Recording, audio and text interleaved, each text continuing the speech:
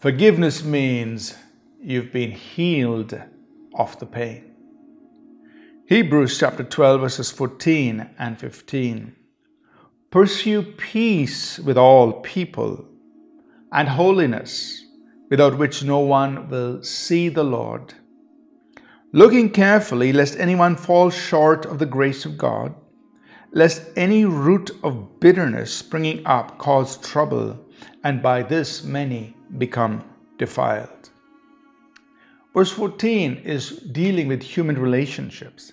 It's talking about pursuing peace with one another, pursuing peace in human relationships. And in connection to this, the writer of Hebrews tells us that we need to be watchful, we need to be alert, we need to be careful about something. He says, don't fall short of God's grace. That means here you are, you're walking in peace in your relationships, but here is something that could cause you to miss the very grace of God in your life, to miss the working of God's grace. And what is it? He says, any root of bitterness springs up and causes trouble.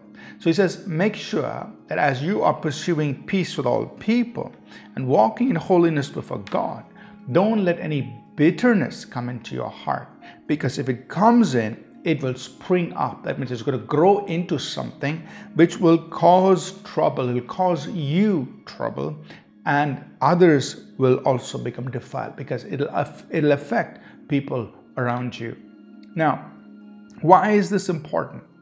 Because if we don't forgive, when we don't forgive, we are only creating an environment for bitterness, and bitterness will grow, and it will affect us and it will affect people around us.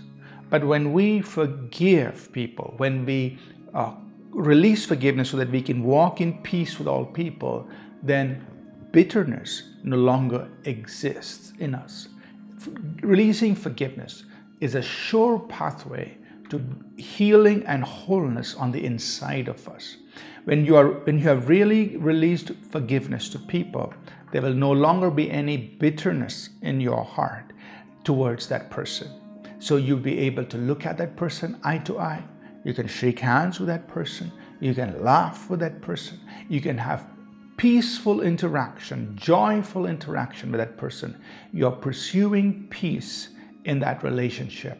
Bitterness no longer is affecting you or affecting your relationship with that person. So how can you know that you've really forgiven somebody and there is no bitterness in your heart and you're able to have peaceful interactions with that person once again? Pursue peace. Get rid of bitterness. Forgive. Let's pray. Lord, we ask that you will help us do this. Help us to keep our hearts free from all bitterness, to be healed of all the hurt and the pain, even as we extend forgiveness. In Jesus' name, amen. Thank you for tuning in to Living Supernaturally. For more resources to strengthen your spiritual walk, please visit apcwo.org.